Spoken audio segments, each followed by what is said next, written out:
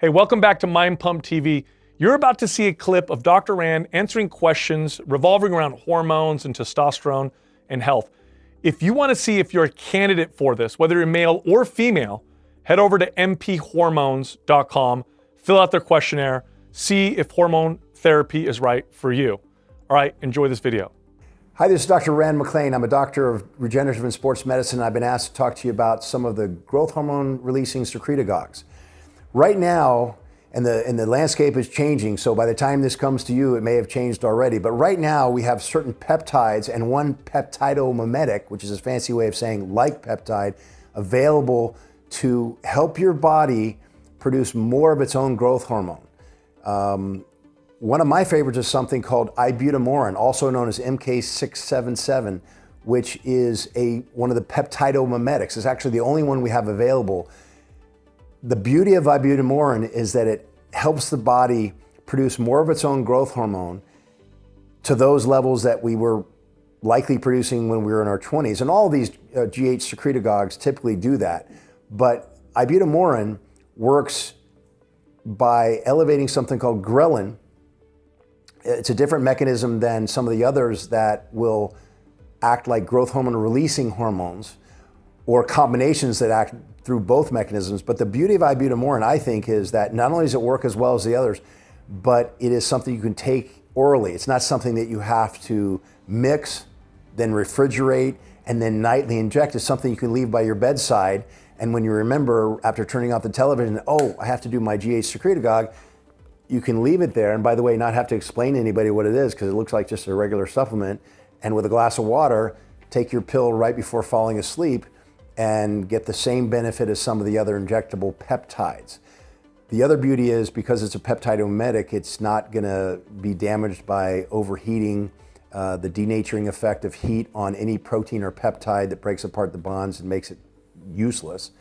It's easy to carry that, therefore, so you can travel with it more easily. And of course, you can always use a combination and say, well, my favorite is another growth hormone releasing hormone analog, such as Ipamorelin or Testosterone. You can leave that one at home and travel with Ibutamoren. So Ibutamoren, I would argue, is my favorite. They all, by the way, are similarly priced, at least in the pharmacies that I've seen. And some of the others are Ipamorelin, which is similar in sound, but is a peptide that must be mixed and refrigerated and then injected nightly. These injections, by the way, are all subcutaneous injections, meaning just underneath the skin, typically into a little patch of fat, if anyone has any by their abdomen or really anywhere on the body. And Ipamorelin works similarly in that it raises GH levels endogenously, but without one of the side effects I didn't mention about Ibutamoren. And some people, by working through the ghrelin pathway, which Ipamorelin does also, you can have side effects of hunger. It's actually the same pathway for those of you that are marijuana smokers or eaters or whatever, that gives people the munchies, that same feeling of hunger. So one of the things that's required in all the usage of any of these peptides or peptidomimetics that work through the ghrelin pathway is take them right before bed. Not, okay, I'm gonna take these and see what's on television before I fall asleep half hour hence, because in about 30 minutes, you're gonna wake up and sort of defeat the purpose of taking a growth hormone secretagogue, because you're gonna hit the kitchen and it's gonna look like a bomb went off in there, because you're gonna eat like you have the munchies. If you take it right before bed, you'll sleep through any hunger and not defeat the purpose of the GH secretagogues. We have others that are called CJC 1295, for example, which work through different mechanisms. I mentioned Ipamorelin.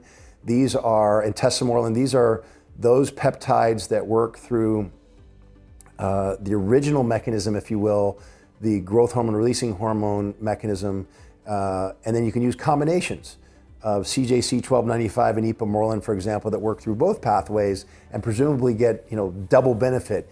In my experience, I'm not going to say those are fluff to combine them, but typically one mechanism or the other is just as good as a combination.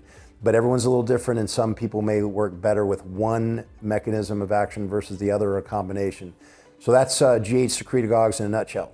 Hey, I hope you enjoyed that video. If you want to see if you're a candidate, don't forget you can head over to mphormones.com answer some questions, and see if hormone replacement therapy is right for you.